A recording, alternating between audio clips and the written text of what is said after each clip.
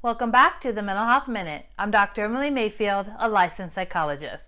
Thank you for watching this video and being a part of the Mindset Therapy family. Today I'll discuss the difference between mirroring and modeling and how it relates to narcissist behaviors. I made a recent video on modeling behaviors. I discussed what modeling is and how it relates to narcissistic behavior.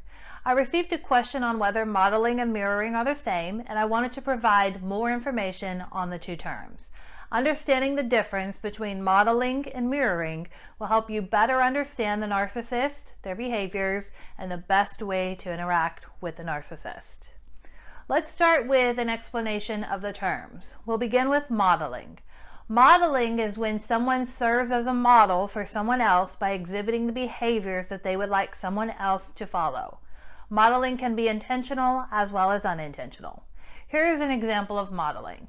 If you have children, you want them to be polite around others. You say thank you to people, pick up litter you see, or ask someone how their day is. You may not directly tell your child these behaviors are something they should do.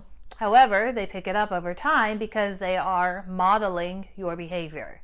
They are learning from you based on your actions. How they say thank you, what litter they choose to pick up, and what questions they use to learn more about a person are all decided by the child and may not be exactly what you would do. However, the general theme is present. It's important to note that modeling isn't always for positive things, and some people will model negative behaviors. Smoking is a simple example for this. If your parents smoked your whole life, you may start smoking because you model what they have done. Now for mirroring. Mirroring is about imitation. When someone mirrors, they copy someone else's behaviors or even their words. To best understand mirroring, think of yourself being in front of a mirror and make some movements. Your image in the mirror is doing the same thing that you are doing. There is a direct replication of behavior. Just as with modeling, mirroring is a part of growing up and learning about your world. Mirroring starts when you're a baby and you mirror the movements of your caregivers or siblings. If your mother smiles, you smile back. If your mother looks one direction, you also look that direction. You are copying what your mother is doing or mirroring. This can also happen with the mother mirroring the baby's expressions. When someone mirrors you, it can build connection and rapport because the person being mirrored feels a sense of belonging in the interaction. Modeling and mirroring are very similar to each other, but modeling is a generalization of behaviors you see, while mirroring is copying of the same behaviors. Mirroring has been shown to be an important part of developing empathy. As I mentioned briefly, when you mirror someone, it helps build connection and rapport. As you practice mirroring throughout your developmental years, you better learn how to relate to others. Mirroring also has validation built in. If you express an emotion or even do a movement a certain way and the other person mirrors you, you feel validated. Validation further builds connection with somebody.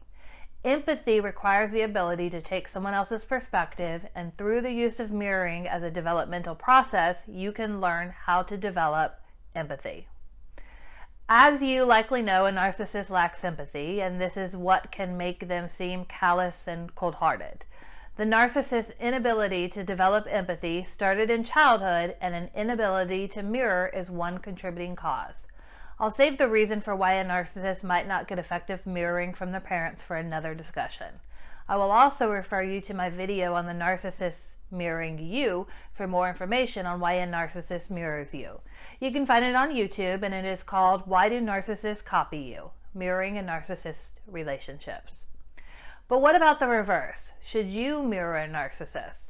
There's mixed information on this topic, but I will discuss it from my perspective and my belief that there is little value in mirroring a narcissist, and I wouldn't recommend it. The reason I don't recommend mirroring a narcissist is because when you copy a narcissist and their behaviors, words, or emotions, you are telling the narcissist that they are the superior person they believe they are. This makes them further believe that people want to be like them because of their superiority. Also, when you mirror the narcissist and copy the behavior that they are doing, you're only fueling their ego by letting them know something is upsetting you. Is a narcissist yelling at you, so you mirror this and yell back at them so that they understand how you feel? It's wasted energy on your part. The more you yell, the more upset the narcissist thinks that they are making you, and the more you inflate their ego and narcissistic supply. Is a narcissist blame shifting or not taking responsibility for something and you want to do the same in return? Again, it is a waste of energy. The narcissist isn't going to learn the lesson you are hoping to teach them. You are just exposing the narcissist to more shame and narcissistic injury, which worsens their narcissistic punishment tactics. Mirroring a narcissist just fuels the fire. You are challenging the narcissist and they will get more brutal in their words and actions. There are few qualities of a narcissist that warrants imitation from you. Even if the narcissist is being nice and you think you're mirroring their behavior will increase the likelihood of them being nice in the future, you are not thinking like a narcissist. The narcissist isn't open to being taught something new, and they definitely don't want to be told that they are doing something wrong. The narcissist behaves as a narcissist wants, and you have very little influence over that. Save your energy by focusing on you and not what you think might change the narcissist. Comment below your thoughts on whether you should mirror a narcissist. Also, if you enjoyed the content of this video, please give it a thumbs up. If you haven't already, hit that subscribe button to be a part of the Mindset Therapy family. To get more information on what services you can receive through Mindset Therapy, go to this website or click on the link in the description below. I look forward to seeing you at the next video.